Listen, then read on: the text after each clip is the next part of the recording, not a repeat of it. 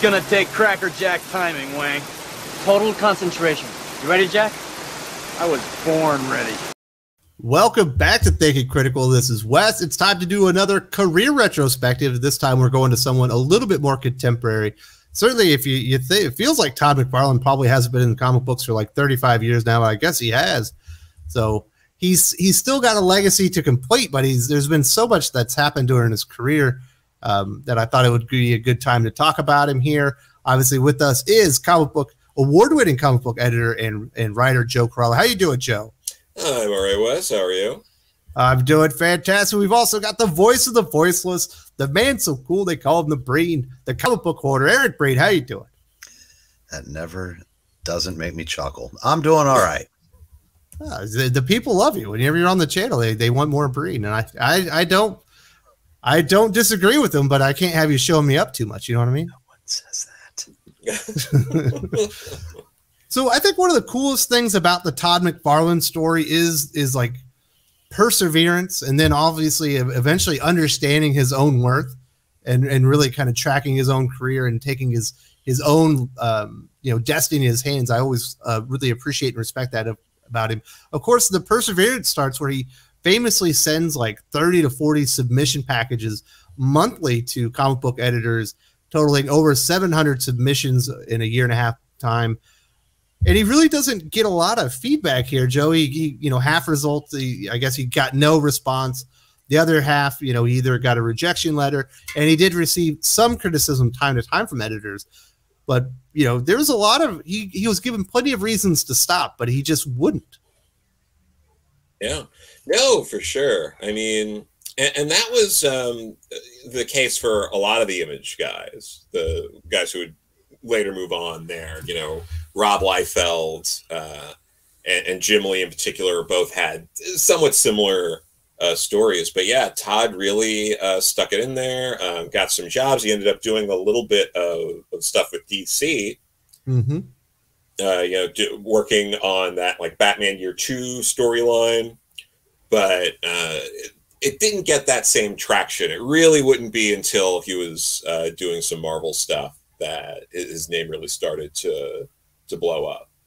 Yeah, because one of the few people that actually gives him feedback ends up being DC Comics editor Sal Amendola, who sent McFarlane a dummy script because what McFarlane was doing with the submissions, he was sending pinups. Mm-hmm. And he sent him this dummy script, and he's like, listen, I want to see if you can actually do storytelling. What do your layouts look like? Can you tell a sequential story, as far as multiple pages? Yeah. And since he did that, he advised McFarlane after that to focus on traditional comic storytelling in the submissions, do page-by-page work, show people that you can actually tell a story. So what he ends up doing, Breen, which kind of opens the door for him, is he creates a 5-page Coyote sample script that he sends to Ann Nesenti, who passes it along to Archie Goodwin and Joe Duffy at Marvel's Epic Comic Imprint, which were doing the Coyote story at the time, and Steve Englehart, who we just talked about, or maybe we're about to talk about when we go into our Green Lantern story that we're doing this week, ends up calling Todd and offering him a job on Coyote, which ends up opening the door where he gets that work on DC and Marvel from 1985 to 87, does some Batman work, Batman Year 2 being one of them, and then he finally gets kind of his big break at Marvel on Hulk with Peter David. Yeah, there was also, you left out, the first continuing job he got for one of the big two was on Infinity Inc. at DC. Mm-hmm. And I think he was inked on a lot of those by Tony DeZuniga. You think so? So I'm sure I'm not pronouncing correctly, but he, if you read a story that was inked by Tony DeZuniga, you knew who the inker was. He was one of those guys that no matter who he inked, you knew it was him. But you could look past that and see that there was something there with him. And then, as you said, the Batman Year 2, which I can't remember if he did all 4 issues. Yes, maybe. Okay. Yeah, because he did 3 issues of Detective Comics, and then he did the 4-issue Batman Year 2. Okay, because I think he ended up replacing Alan Davis, who had to beg off of it or something. But yeah, and you definitely, and that was another example. This guy's got some chops. But for me, what really made me notice him, and again, I was there the whole time, was when he got to Hulk, and there was the one issue in particular that if you ask somebody that's seen all of his stuff, the go-to answer obviously is Spider-Man 300. Next is going to be Hulk 340 because the fight with Wolverine. It's just, I mean, it's highly sought after. Everybody that has read it, loved it, wants it, and I said it's and that you could tell this guy had an incredible future ahead of him. It's crazy, Breen, because he doesn't have that house style that you would have you needed for DC and Marvel at the time. He's kind of breaking some rules here. He's got a different bit of an art style, very kinetic energy flowing to it, which is what customers apparently wanted. We find that out. But, to get a break in there and finally show off his goods. And he certainly is immediately noticed on Hulk. But, once he gets into ASM, Joe, working with David McFarlane, I believe it's on ASM 298 is his first issue. Yeah. And he just blows up. It's that wonderful style. He draws Spider-Man in the coolest poses you could ever imagine, but he's so intricate with his costume. Everything just looks cool, and it just immediately draws the eyes in, and he becomes pretty much a superstar. Yeah, and it's interesting, though, because we all know that Peter David and Todd McFarlane would later have their debates about comics, but at the time, Peter David was getting Hulk. He was still considered, not a big name or anything like that. He was really just getting his feet wet in terms of a writer. Prior to this, he worked for Marvel, but he was in sales. He was the guy who would go to the shops and be like, we better not see you selling this before street date. That was some of the early work he had done for Marvel, and then he started doing some more of the writing. And he considered himself, this young upstart. And when they had suggested Todd McFarlane, Peter David was in a position where he could have said no. And he wasn't particularly a fan of Todd's style at the time. But Peter David looked at it as, I'm just starting up. If I was in his shoes, I'd hate for someone to not give me a shot. I'm going to give this guy a chance. So there's a slight chance there's a parallel universe where Peter David said no, and then Todd got shuffled around and might have never been in the position to get Amazing Spider-Man. So it's really interesting how all these pieces sort of fit. Absolutely. Obviously, the big issue when people think about Amazing Spider-Man is Amazing Spider-Man 300, Venom, which obviously Todd had a lot to do with, at least the look and feel of the character, along with David McFarlane, that iconic cover, millions of copies sold and all that good stuff. And he just ends up taking off. And this is a really cool time in Marvel where you're starting to see some of these new artists that are kind of breaking some rules, aren't traditional. You're seeing, maybe a Jim Lee's going to arrive on X-Men pretty soon. Rob Liefeld with some of the X-Men related titles. Eric Larson, of course, is going to follow up Todd McFarlane on Amazing Spider-Man. These really groundbreaking artists that are really going to change the game as we're kind of getting into that 90s bubble. Yeah, and and I like Larson on Spider-Man as well, but yeah, Todd changed the game there. It's very interesting because Jim Salicrups talked about this before, but Jim was almost taken aback at first because when he met Todd, he's described it as he's not the Todd you all know at this time. He was still a young guy. He was very soft-spoken. He came off a bit shy as, he was being taken around the offices and introduced to different editors. It might have been Archie Goodwin who was taking him around. I'd have to think back on that. But, going in being like, hey, here's this guy Todd. He's got this portfolio. See if you could use it for anything. And prior to meeting Todd, Jim had a whole thing where he was already putting into motion getting rid of the black costume. Jim Salicrup hated the black costume, and he thought the best way to get rid of this costume would be make it a villain so we can't redeem it. It's like, look, that's going to be a villain's costume, because he felt like this black costume looks like a villain's costume. Why is our hero and this guy who should be attractive to, kids and adults alike, be dressed like a villain. And, when you think about it that way, it does make sense. And he had talked with Tom DeFalco, or at the time it was Jim Shooter. And Jim Shooter wasn't thrilled with it. He wanted him to have the black costume a little longer, but gave Jim the go-ahead to set into motion getting rid of that. And he knew they were going back to the original costume after issue 300. So Todd is in his office, and again, like sheepish, shy, short sort of guy.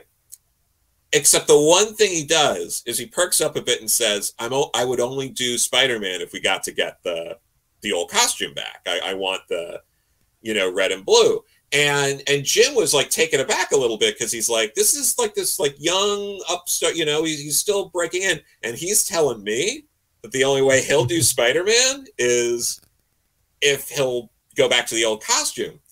But Jim knew they were going back to that costume. Todd didn't at the time. So the way Jim goes, he's like, well, all right, we can bring back the costume for you if just for you. We'll make it happen. I'll pull some strings and we'll do what we can and we'll bring it back. So that's how that all sort of starts. And then this is also where who created Venom and all that stuff. It is very complicated. I know you recently discussed, David McFarlane had talked about that, and like every part of it, like again, this Venom wouldn't exist at all if Jim Salicrup wasn't determined to get rid of the black costume and to make the black costume a villain. That was his sort of edict going forward. We got to do this with this character. And then based on that, David then wrote this character. And that was David's idea. David, I think, originally wanted to make the character, give it to a woman. And Tom DeFalco at the time was like, if we're going to do this, it should be this character who's like hulking and much larger than Peter. We want this to be a threatening character and all of that. So you can even say to an extent that Tom also had a big, stake in this, because if it wasn't for Tom saying that, David would have made, Venom a character who wasn't Eddie Brock. So it is a very sort of complicated web, if you will.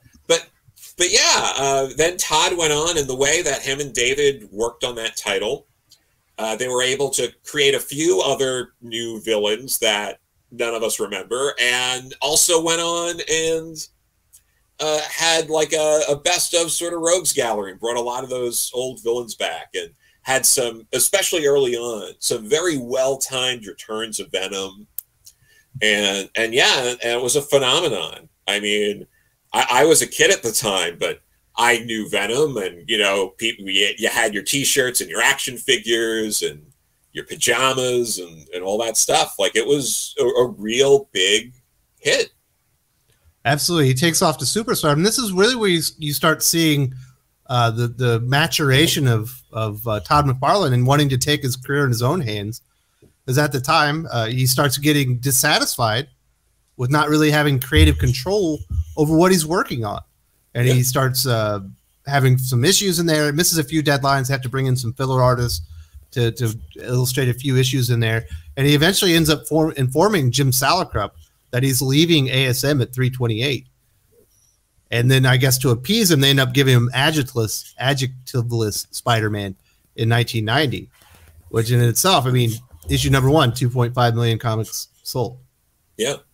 No, and Jim Salicrup has also talked about it from a point of talking with Todd and being like, our goal is to outsell the X books. We want Spider-Man to sell higher than X-Men.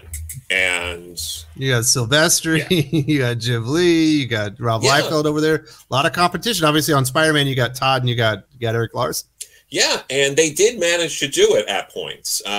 Jim's idea was, in 5 years, we can build this up enough where we can outsell, X-Men and those other titles. And I believe he ended up doing it in like less than 3. And part of that was, again, the adjectiveless Spider-Man. But that was all because Todd really understood and was curious about the medium. He would ask Marvel things like, how come, we're putting out this book, it's getting real good traction, people like it, but it's on this cheap paper. And you put out these other books and, they look great and stuff. And it's like, this is like art. And don't we want to, do something different? And, Jim ended up talking to, I believe it was Carol Kalish, and was trying to figure out what they could do with that.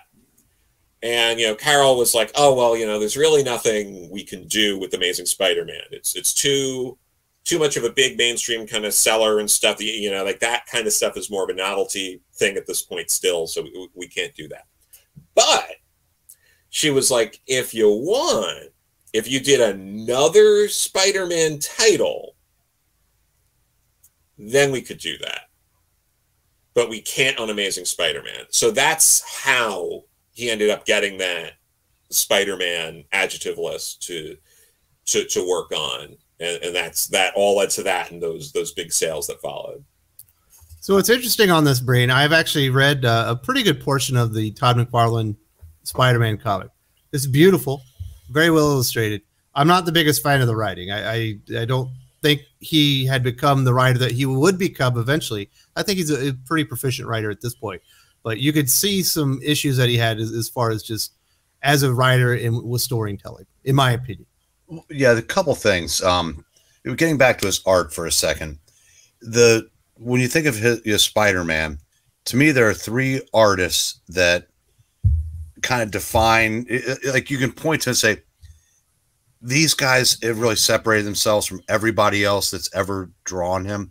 Obviously, Ditko with the poses, Gil Kane, who we've talked about, and Todd McFarlane. And not to slight John Romita Sr. or Jr. or all the other artists that have worked on the book, but those 3 just had just unique, poses and panel layouts for the character that I don't think anybody else has quite matched. Now, as far as your critique of the adjectiveless Spider-Man, you are absolutely correct. As a comic book, it's visually stunning. And that's where it ends. But Todd, because there's no metric by which you can say that his book was better than his collaborations with Michelini. Yet it outsold it, because by that time, he was the brand. Yeah. People were buying it because it was Todd McFarlane. The vast majority of those fans didn't give 2 bleeps about David Michelini. Yeah, because it was. I don't want to say that it was the beginning of the style over substance era. This was the beginning of it, which was later, as we're about to talk about, put on steroids with the formation of Image. Yeah. That's not a slight. I mean, that's just the way it was in those days. You didn't need the substance if you had the style. In fact, it might hurt sales because people were looking for a certain thing in those days. And this absolutely fed that beast. Absolutely. I mean, I think the first story arc, it's Spider-Man and Wolverine, right, Joe? Or is that the? It's like it was 9 through 12, I think. Okay. Yeah, the first arc in Spider-Man was with Lizard. Yes. Okay. Yeah. But yeah, and I feel the same way. The stuff he did with David was far superior to the stuff he wrote himself. But it's also very clear that Todd was heavily influenced by people like Frank Miller and John Byrne, who were writer artists. And while I don't think Todd has hit those same levels in terms of his writing and art combined, I think he has at points as an artist certainly hit a lot of what they're able to do. But you see a lot of like Frank Miller does those like really tall panels sometimes, and you see that a lot in like Todd's work as well, especially because earlier Marvel stuff. You see a lot of Frank in that art, and I don't mean that as in he's copying. I mean that as in like, you know, clear like inspiration and does his own thing with it. But yeah, Todd really sort of leveraged the medium in a way that stood out even amongst the other people involved in the formation of Image. And one other thing real quick, this is how powerful Todd McFarlane had become in such a short amount of time. There were 3 other monthly Spider-Man titles going at that time. Those 3 kept a tight continuity. McFarlane did not have to. He was basically said, you've got carte blanche, do what you want. Doesn't matter. You know, he kept, you know, obviously Peter and Mary Jane were married in this, but as far as like what was going on in the other books was not really a concern of his. So he just went off and did his own thing. Speaking of going off and doing his own thing, you guys have mentioned Image. Obviously, that's really the next step of his career. And like I said, he knows his worth, he knows his value, and he decided that Marvel wasn't valuing him as much as they should. It was time for them to branch off and create their own brand. Obviously, you had Rob Liefeld, you've got Jim Lee, Todd McFarlane, and others. They go off to the Image 7, which was an enormous blow to Marvel. You end up losing pretty much your X-Men office and most of your Spider-Man office as far as your big draws with Eric Larson and whatnot. And they move over. It appears, in hindsight, at least initially they were a bit naive on the amount of behind-the-scenes work that went in behind the publisher, that maybe it was more difficult to write and create and produce your own comic book and get it out for distribution than they thought. They were having a lot of issues meeting deadlines and whatnot just kind of from the get-go. But from day one, Spawn is essentially the flagship title of Image Comics.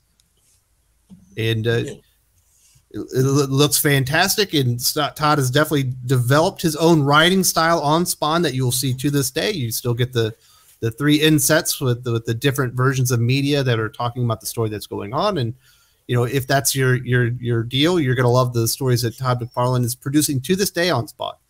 And I think they're fantastic. But as great as an artist as Todd McFarlane is, and it certainly helped out with the initial sales of Spawn, which is still doing well to this day, he's a phenomenal, I do mean phenomenal, evaluator of talent. You're talking about Greg Capullo, Tony Daniel, and others that he would all come in and illustrate Spawn, because he is absolutely able to identify great art talent that will fit his character. Yeah, Greg Capullo as well. He was able to draw in a lot of big, heavy-hitting writers. Dave Sim, Frank Miller, Neil Gaiman, Alan Moore, Grant Morrison.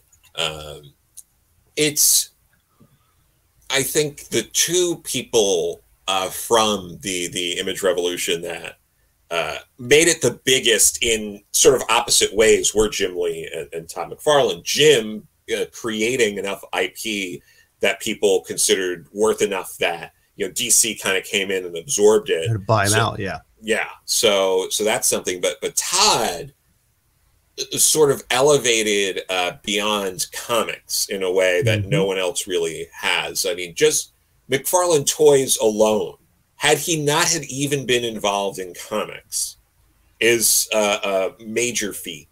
And the fact that, growing up, I mean, I was the right age where, I didn't even necessarily know the plot lines of the comics. I would get the Spawn comics and the big action figures. I'd be, kid being like, oh, that action figure looks cool. Let me buy it. Ooh, there's a comic, and I'd buy that.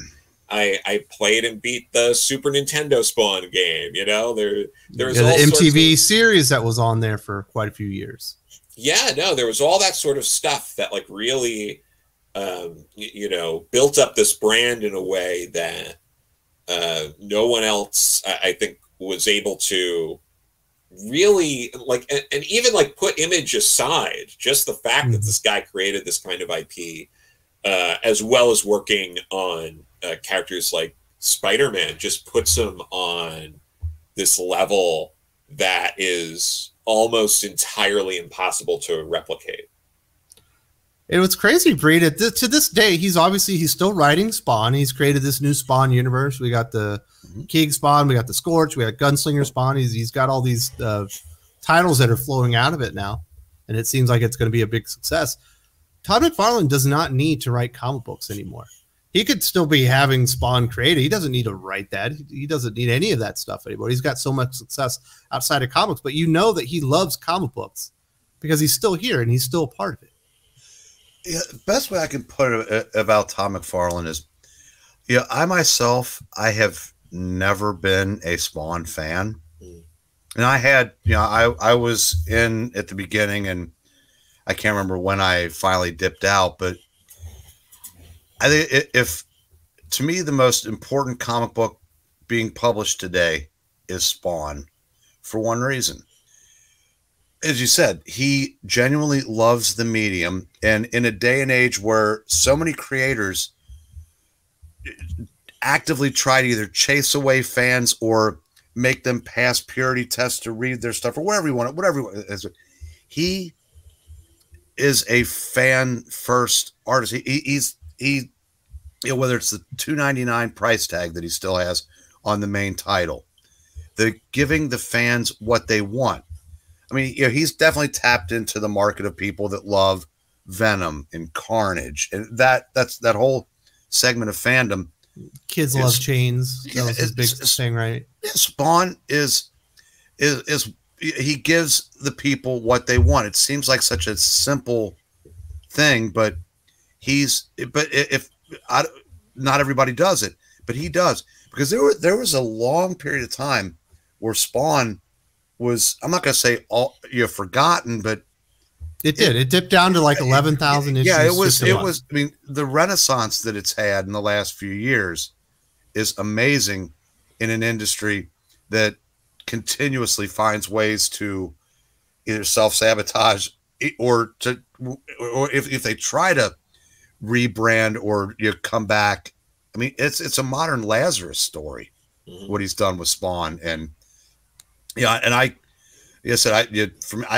I'm thrilled that there's somebody out there that genuinely cares about the industry, the genre, its fan base, and they said the success that he's gotten just from that, because as you said, with the toys, with everything else, hell, he survived what might be the most bullshit lawsuit ever filed.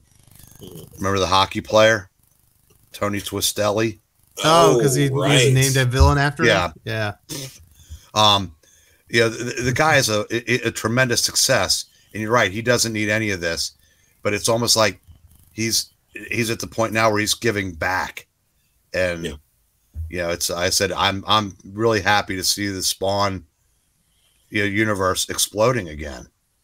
Yeah, and on top of all that, again, it's over 300 issues, and to further put a point on the fact that he loves this medium, there is more than enough IP available through Spawn now. He doesn't have to do any of this stuff. He can just worry about selling the rights to license it all off. Yeah, and but he's still involved, and he's still doing more to keep telling the story when he doesn't have to. There's plenty of stuff out there in Spawn alone for him to be like, oh, you want to do a movie or a game or whatever? Here, this arc, or here, look at this stuff. So that really puts a point on it. And then, speaking of lawsuits, he is one of the few people who can get involved in a lawsuit with Neil Gaiman, lose that lawsuit twice, and everyone's like, cool. It's like, that's fine, whatever.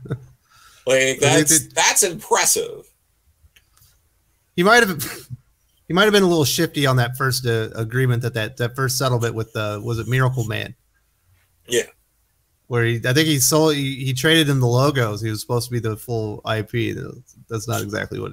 But hey, it happened. They went through it twice, and it got all settled. Marvel owns the character now anyway. But there's a lot of people, like a lot of comic writers and artists out there who, if they were in a similar situation, everyone there'd always be the whispers of like, oh, did you hear what this guy did? Like, what a jerk. But like, that doesn't, like, he's got this, like, he's the top father. He's above that somehow. Even though he was in it, he still comes off as like above that, and it doesn't weigh on him in a way that it would with other people. And I think that speaks a lot to his charisma and how people respect him. He certainly has a wonderful business acumen. Obviously, keeping the price point for Spawn at $2.99 separates it essentially from the entire industry right now. There are very few other comics that do that. Certainly none with the kind of more of a, as far as indie scene goes, it's an A-list talent or A-list character. Kept it at that price point, went over that 300 issue threshold, broke the record of the longest continuous independently owned comic book published ever, passing Cerebus when it went to 301. No plans to finish off. He's only doing expanding and stuff like that. And it's, people love him. It feels like the people in the industry love him, and he's still an executive at Image Comics to this day. And Image obviously is a much different place today than it was when it first formed up. They eventually kind of found their footing, what they were going to be moving forward. It wasn't exactly going to be showcasing the most mind-bending, cutting-edge art in the history of the world. It was kind of going more the Vertigo model, telling different types of different flavors of story, whether they be superheroes or maybe horror kind of stuff like that. Image has changed a lot, through all of this, and Todd McFarlane's been there the whole time, and you just got to respect him. Not my favorite writer in the history of the world, but man, that guy he's one of the best artists of all time. Yeah, absolutely. He could use at least a plotter. But yeah, he's definitely. He brought in some writers there for a while, but no, he sure did. He decided he likes it. Yeah, so go for it.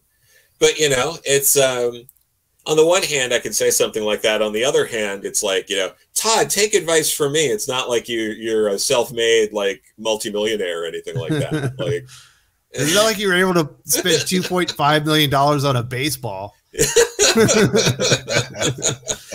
Like, like, that's all well and good, Todd, but here's what you should really do is, You need to bring in a Joe Corallo. I'll plot it all out for you. So it's absolutely such a cool story. The perseverance being turned down, 700 times, and then finally to get your break, make your way, become your own brand that's bigger than Marvel, leave them in the back, go create your own or be part of creating your own publisher line. Have the flagship character, the flagship series to this day, 30 years later, still going on.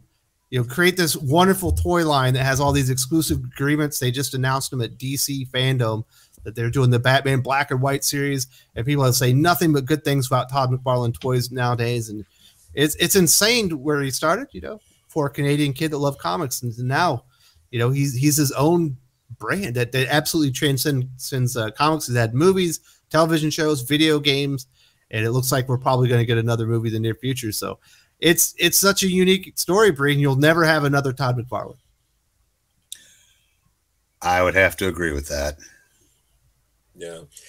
Imagine having previously worked at DC, quitting Marvel to start a new company, setting up a meeting with DC after quitting Marvel, showing up with the rest of the guys and being like, oh, by the way, we set this meeting up to tell you we're also not working for you.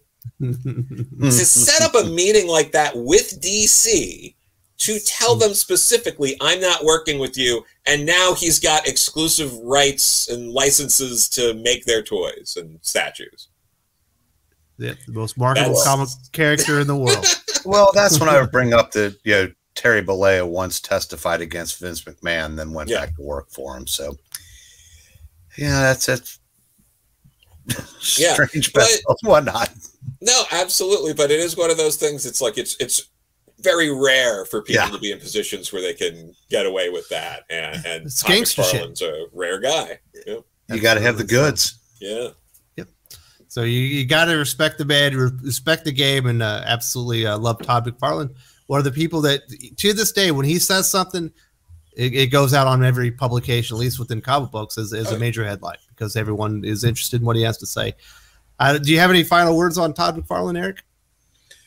No, other than that, like I said, he's just one of those few people that you never hear anybody really say anything bad about.